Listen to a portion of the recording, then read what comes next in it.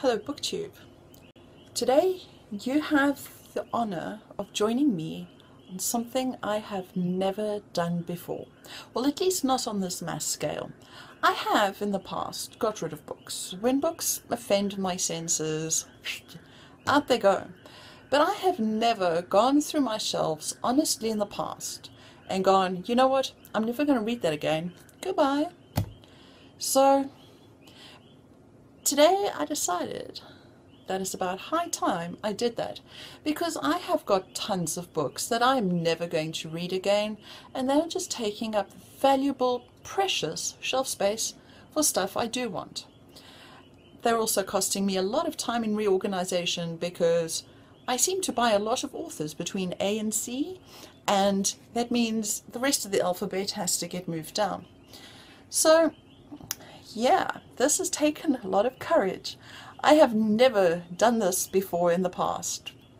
Never. There is, well, many of you who don't read YA are probably not going to be interested in much of this, because a lot of these books are YA. The reason for this is that I started the library at my last school, and I didn't want to go and just get books that I had read as a child and just rely on it, because technology has changed, the times have changed, what children are like has changed, cultural situations have changed. I mean, think about the effects that 9/11 has had on the world. And so I went and I got tons of YA. I bought tons of YA, and I would read it so that I could make a good choice for the library. The problem is that all the books that I didn't like and that I didn't end up selling from my own stash, I am sitting with. So why keep them? Why keep them? Anyway, so that's just a warning. Some of you might not find this all that interesting because of all the YA that is here, but there are other little finds throughout that maybe will perk your interests. Other than that, for the rest of you remaining for my moral or immoral support, I greatly appreciate it. Let me show you what I am going to be flogging off at Jimmy's second-hand bookshop tomorrow, if I can fit it in the boot. Anyway, so the first three books that I'm going to show you are three books that I bought back when I was in high school. I can remember it. It was one of the exclusive books' first sales that they had, but the only book that I loved, that I remember from that, was King Rat by China Miéville. The rest of them I know I read, in here, out there, you know the drill, right? So the first one is Foreign Body by Joyce Holmes. So this one is going bye-bye, if Jimmy will take it. If not, it's going to Wagtails, the animal welfare shop. Excuse that, I've got a box. In fact, I've got two boxes, and they don't fit. The second one is Bird by Jane Addams. No memory about what this was about, but you know, it's been sitting on my shelf for over 25 years. There's no reason why I'm going to reread it now. Then I've got The Desire of the Moth by Margaret Murphy. Once again, these are all crime thrillers though. Then, for those of you who have been following my channel, these you will remember my DNFs from this month. So we're going to start off with Because It Is My Blood by Gabrielle Zevin, which I didn't even get 13 pages into, just not doing that to myself. The Sealed Letter by Emma Donoghue. Jimmy can have this one back. This was a historical novel, and it seems to be about a divorce. But it really, I read almost 200 pages and I still didn't get to the divorce. Then A Spot of Bother by Mark Haddon. As I said, I got this because I loved The Curious Incident of the Dog in the Night by him. Gave me such an interesting insight or perspective into autism. But this one is just not my kind of book. Not interested in family dramas and things like that. If it was just about the lesion on the guy's leg and him concerned that he had cancer, it might have been more interesting. But as this was, not interested in the slightest. And something was wet underneath there. Damn. Okay, and then the last one, which is now currently wet too, is the book that actually got me to start my BookTube channel. DNFing Emma by Alexander McCall Smith. I really do enjoy Alexander McCall Smith's books as a whole, more general rule. I really enjoy his #1 Ladies Detective Agency. It's a wonderful view of the simple life in Botswana, Ubuntu, things like that. This book failed as a retelling of Emma, and I felt that, well, Jane Austen's Emma, just in case you're wondering which Emma. I mean, it's not like you guys read or anything, but so I didn't want this to damage Jane Austen's Emma in my head, so I just stopped. It's a pretty book though, all the nice shiny bits. But anyway, off to somebody else. Then, books that you've also seen recently, Self-Defense by Jonathan Kellerman. I'm never going to reread it. Why keep it taking up shelf space? Whiskey Tango Foxtrot by Who Were You? David Sheffer. So, this book kept me interested, but it really peed me off because when it got exciting, the book stopped. I don't quite get the point of that. I'm never going to reread it with that idea in my mind. Need I mention Saving Sophie Again by Sam Carrington, the book that drove me nuts this last week?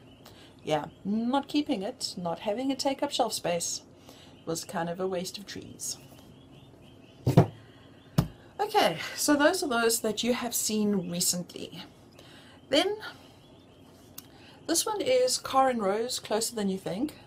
This was a crime novel, kind of like a, what do they call it, noir.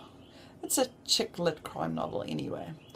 But, look, it was an interesting plot, etc., etc. I'm glad that I wasn't the person missing in this because all the sexual tension between the female and the cop,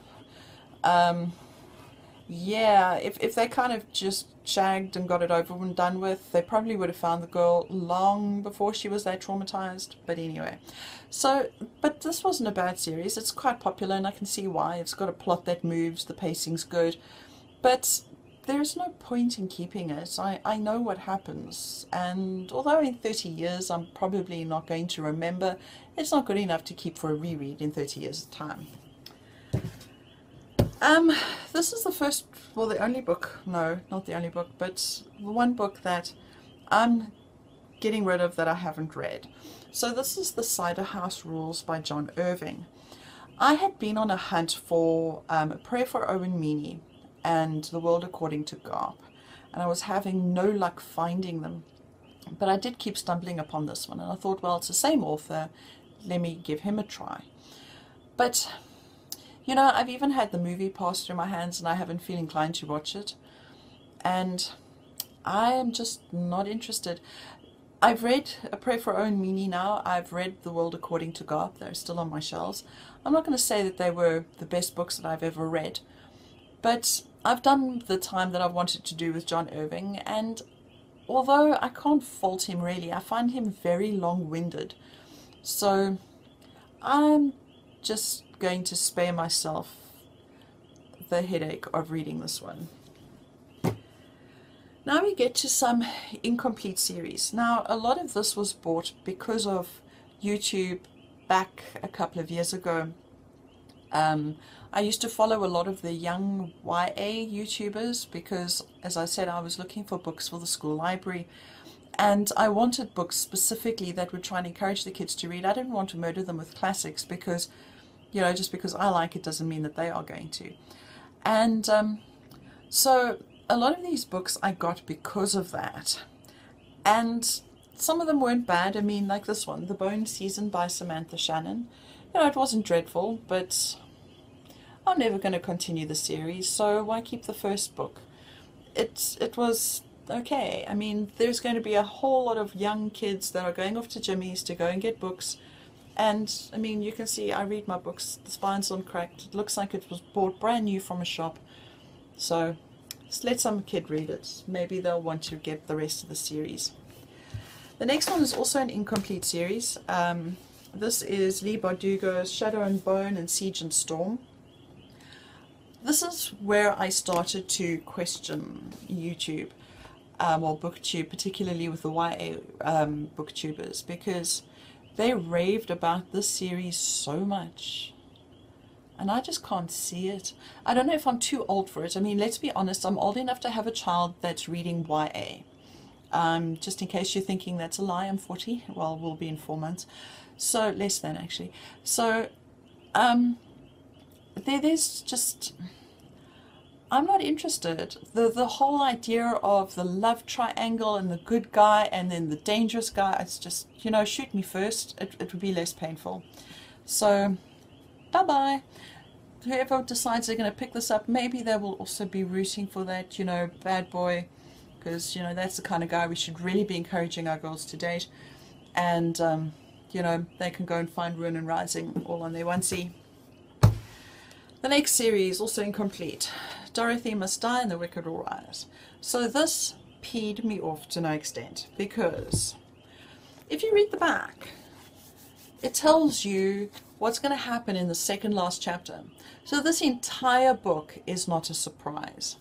So then I thought, well, okay, you know, I loved Wicked, have a grudge against Dorothy. I'll try the next chapter, I'll try the next installment.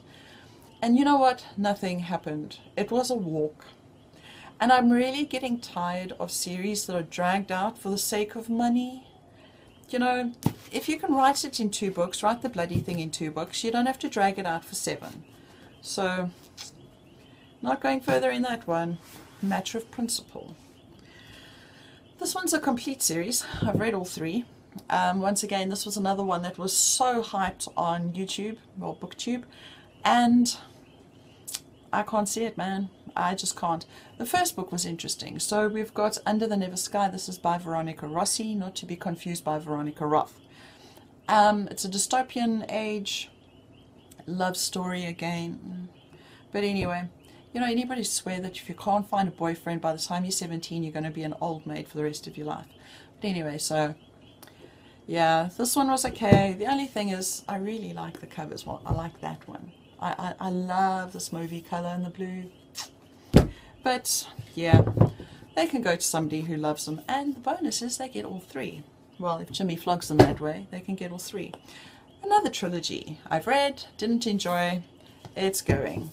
So we've got The Queen of the Tearling by Erica Johansson. So the first book actually wasn't bad. I quite enjoyed this one. I got quite into it. The second book, I gave the benefit of the doubt for second book syndrome, a bit of a slumpy read. So I got the third one, which kind of was even worse than the slumpy book 2. But they're pretty. I'm sure he won't have any hard time trying to sell them. And if it makes some kid decide to read them, because by the looks of it, YA readers like the series. I am too skeptical for it. Ugh. So much for putting it in the boxes. The next trilogy, well actually this I think is 5 books, if memory serves me right. But the first 3 read as a complete series, more complete story. You don't need to read beyond. And this is by Cinda Williams-Chimer. And I prefer her Demon King series, which I am keeping. I've got that one. But these were okay. It was set actually for a younger audience. And, you know, so I've got the Warrior Heir, the Wizard Heir, and the Dragon Heir.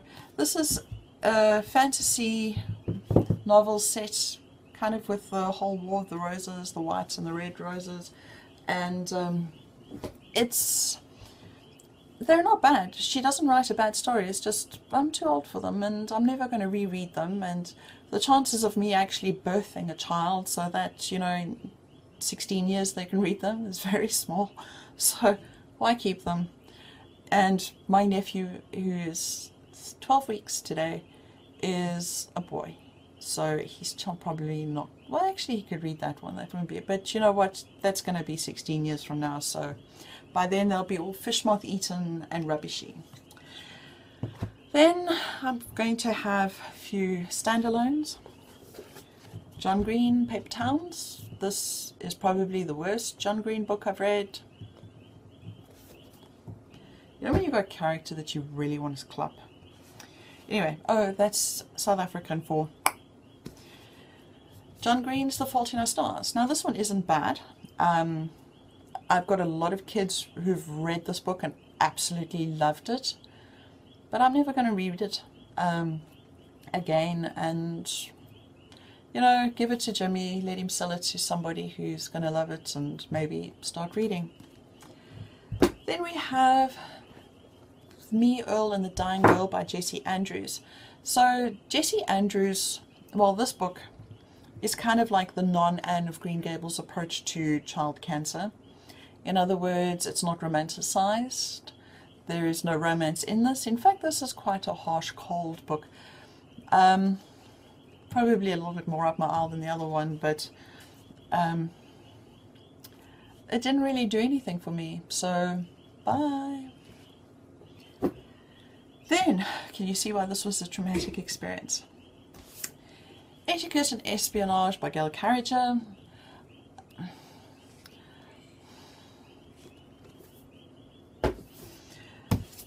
The Maze Runner by James Dashner.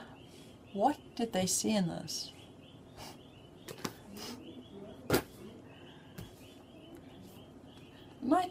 Night School by C.J. Doherty.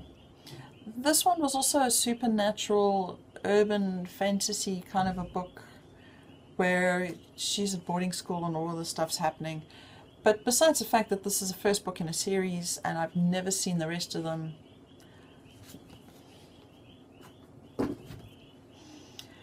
then Divergent. I don't have Insurgent or Allegiant, won't get them. I thought they were rubbish in comparison. Not that this was fantastic, but it's got a nice cover. But boy. Then, to complete the YA lot, Pittacus Law, I am number 4. The Rise of 9, which is the 3rd book. And The Power of 6, which is the 2nd book. This one's a nice magnetically shiny cover. But yeah, I've never had the urge to read further.